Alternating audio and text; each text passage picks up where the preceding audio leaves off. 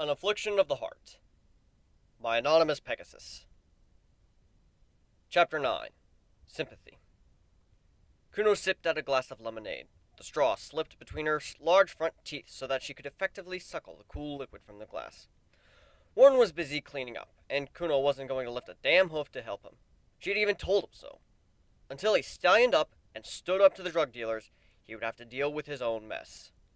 The three ponies had been rather thorough in their search, and they hadn't exactly cleaned up after themselves, leaving a large mess behind for Warren to rearrange. Thankfully, he wasn't a pack rat, and there wasn't a huge amount of mess everywhere. Mainly it was putting the drawers back in, closing the cupboards, fixing up the pots and pans, and assorted chores. And Kuno just watched through the entire thing. So this Daggertail, why's he got you growing this stuff for him? Kuno asked, sipping at her lemonade happily. Because he can push me around, Warren snorted once, pushing a drawer back into its slot. Kuno pondered for a moment, before asking bluntly, How did a wimp like you get in the Royal Guard?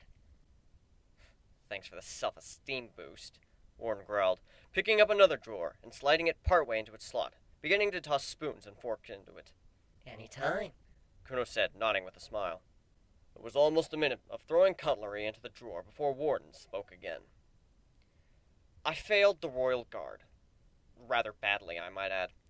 I knew it wasn't for me, but I still didn't have my special talent. Once I found out I was a dab hoof at gardening, I needed something to give me income. I don't have the endurance to work a field large enough to sell produce, so I applied for the Guard Reserve. I guess shining armor took pity on me.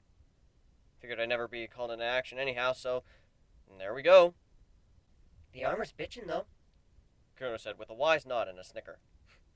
I can totally see myself getting to like dressing up in it. The two were silent for a while, before Kuno asked suddenly. So this Aurora, what's it used for? Hallucinogenic mainly. Makes you see lots of pretty colors and lights. I know from experience, Warren admitted with a wry grin. You tried some? Kuno asked, winking her nose in distaste. I may have tried some on my own if I was to take it in at my own pace. Daggertail, however, didn't give me such luxuries, the Pegasus said with a sad shake of his head, sweeping up the broken plates from the kitchen floor. Kuno blinked once. Daggertail gave you drugs? You gotta remember, I was in a pretty bad place. Swarm had just died. I was alone. I was kind of depressed, I guess, Warren said, looking down at his hooves with a deep frown. Kuno guessed from his tone that he had been more than a little depressed. The first thing Daggertail did was get me alone when I made a trip to town, and then ejected me with some of the stuff, Warren said with a bitter smile. It felt great. For a while. Wasn't long before I needed more. Kuno wrinkled her nose again, giving the Pegasus a look of mild disgust. You didn't try to resist? I was depressed, Warren said defensively, looking away. My wife had just died, and while I was under the influence of Aurora, I could forget the pain for a little while. Of course, once I was good and addicted, he told me that I had to take over growing it for him, or I'd not get any more. I reluctantly agreed, and of course, I was too high at that point to even look after a tomato bush, let alone Aurora. I messed things up, and Daggertail was none too pleased. I realized I needed to get off the stuff, so I quit. Just like that? Kuno asked doubtfully, looking Warren up and down. Forgive me if I seem unconvinced. Warden snorted once. It wasn't that easy, I guess. I took a few days' worth of food and water in the bathroom and handcuffed myself to the toilet. Drastic, Kuno stated with a blink. Yeah, well, after the first day I was a mess. I'd already wasted all my water trying to lubricate my hoof enough to squeeze free of the cuff. By the time the guards showed up to see why I missed my weekend training, I was almost dead.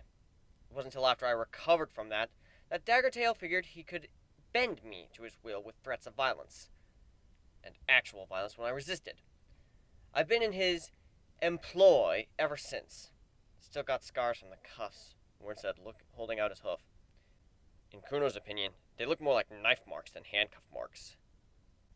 Jeez, Kuno said with a slow shake of her head. You're like a doormat. Why don't you stick up for yourself? Because I get hurt, Warren Warren stated sadly, picking up the dustpan and dumping the contents into the bin. And I don't like getting hurt. I wish I was some big gung-ho guard, capable of beating up 12 drug dealers with one hoof on my back. But I'm not. And you didn't tell me all of this in the beginning because... Kuno asked flatly. It's one thing to bow to violence, and another thing entirely to be addicted to the drug you're supposed to be growing. Warren said with a sad shake of his head. I guess I didn't want you to thinking I'm some kind of a loser. The Pegasus trailed off then, before giving a soft, mirthless chuckle. Too late for that, huh? And with that, Warren moved towards the bathroom to continue cleaning, head lowered in shame. Kuno was found settling down in her bed that evening, leaving Warren to his own bed. She felt uncomfortable around him at that moment, and wanted to give him space. The Pegasus had obviously been through a lot more rough patches than he let on. The changeling put the pillow up against her chest, laying on her chin on it, and closing her eyes. She knew that there were ponies who were pretty bad off in the world, but she had never really interacted with them on any personal basis. She had always targeted happy homes, where the love was the strongest. Broken Pegasi were rarely a good source of long-term love. There was a rustle of movement behind her, and Kuno lifted her head to peer back over her shoulder. She blinked once at the image that greeted her.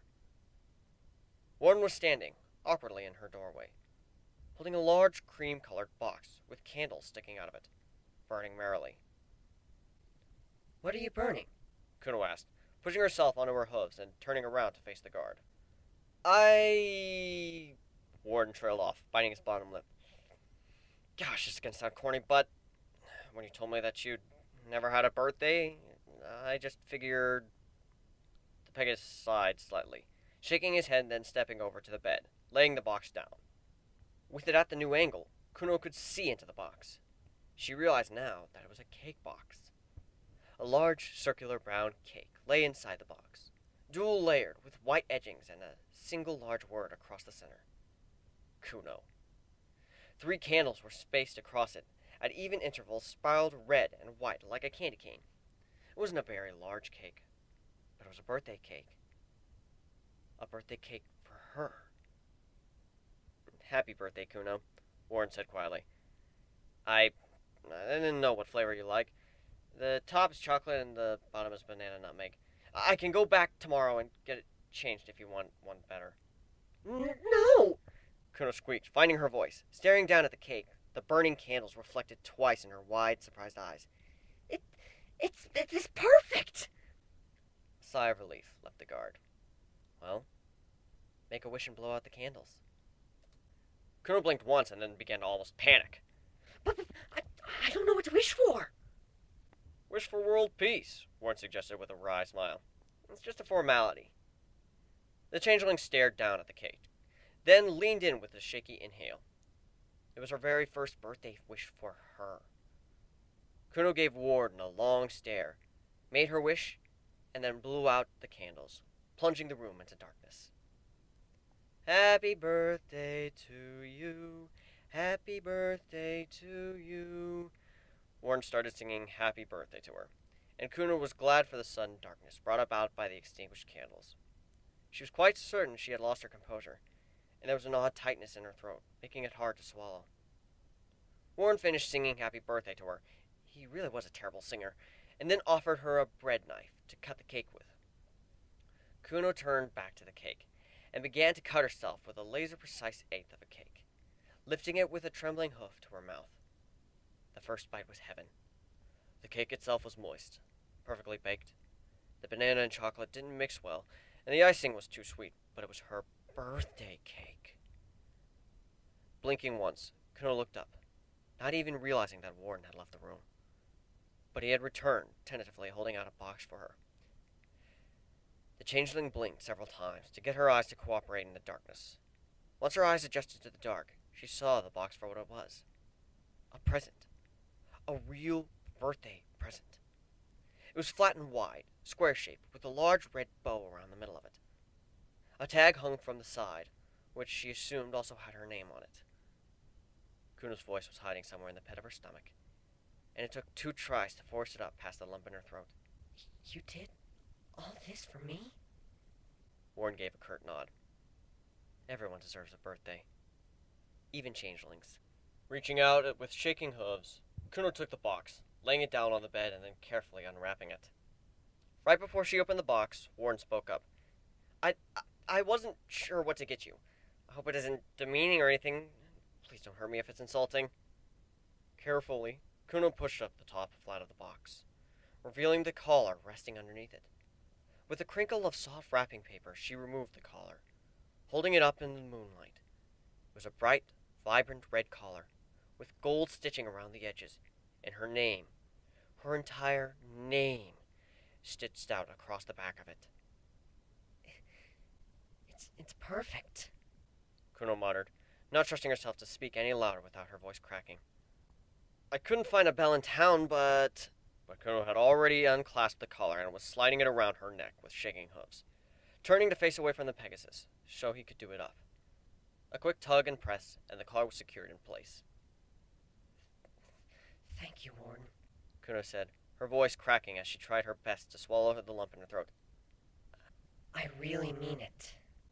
It was nothing, Warren said with a shrug, turning to leave.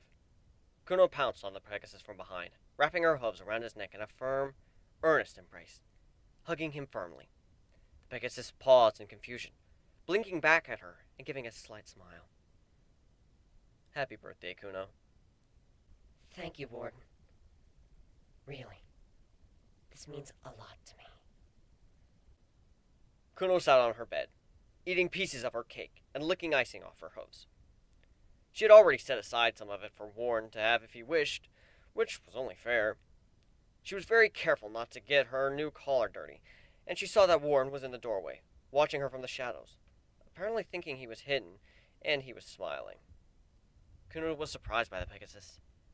He was beaten, trodden into the dirt, abused, and had gone through more hardship already than Kuno would her entire life, she was sure. And yet, he was still just happy to watch her eat. He was happy to make others happy. Every time her hoof brushed her new collar, and with every bite of her cake, Kuno felt a little worse. Here she was, emotionally manipulating this Pegasus for his love. She was using him as a food source, and he was happy to just make her happy. A monster. A beast. She wasn't even sure what to feel anymore. But one thing was clear in her mind. The Pegasus was having an effect on her. A profound one. When she had made her very first birthday wish, something for her, the only thing she could think to wish for was for Warren to find happiness someday. For that poor, downtrodden Pegasus to at least find some peace from the problems that plagued him. And who knew? Maybe she was even starting to like him.